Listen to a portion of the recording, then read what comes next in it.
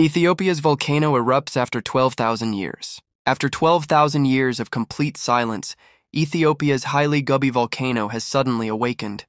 The eruption sent an enormous column of ash and smoke almost 14 kilometers into the sky, rising like a tower and becoming visible from space. Satellite images captured the dramatic plume spreading across the region as winds carried volcanic material far beyond the eruption site. Scientists were stunned. Hayli Gubbi had not shown any major activity since the end of the last ice age, making this eruption one of the rarest geological events in modern history. Communities living nearby watched in disbelief as the sky darkened with ash and the ground trembled beneath them. Now, volcanologists are closely monitoring seismic activity, trying to understand whether this eruption was a single explosive event or the beginning of a new period of volcanic activity. Hayli Gubbi's unexpected awakening is a powerful reminder that even the quietest volcanoes can return with overwhelming force.